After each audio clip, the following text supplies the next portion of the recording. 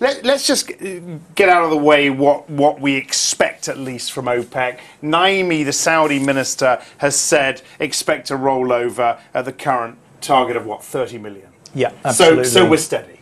Absolutely, and Naimi has said that, that they regard it as a very good price. He said that, 100, 110, even $95 a barrel is a very good price for them. So, we expect little change. And if anything, people have taken that as slightly bearish, that he mentioned 95, which was a little bit lower than we've traded at for the last couple of years.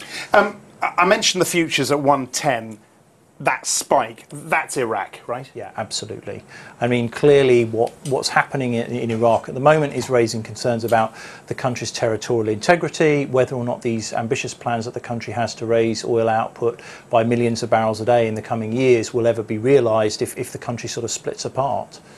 The current range we're in, around 105. What is it, 100 to 105 or thereabouts? Any sign we'll break out of that in the near future? No, the market's been trading very steadily at sort of 110 plus or minus $5 a barrel for the last sort of two to 3 years, and it's really trapped between, on the one hand, the market can see lots and lots of shale development coming along. Shale oil is probably profitable at $80 a barrel or less. But in the short term, we're seeing this sort of growing number of outages. First of all, we saw South Sudan, then Libya, then Nigeria. Iran's oil has been kept, largely off the market by sanctions, and now we're seeing mounting problems in Iraq.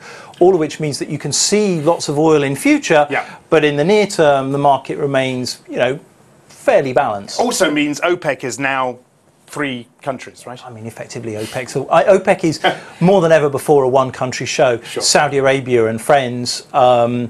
Effectively, you're talking about what production should we roll over, but there's really only one country now that can raise its output, and that's Saudi Arabia.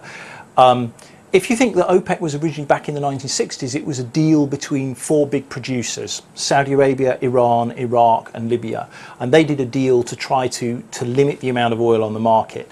Really, it's now a one-horse show. Yeah. Iran's penned in by sanctions. Iraq appears to be falling apart.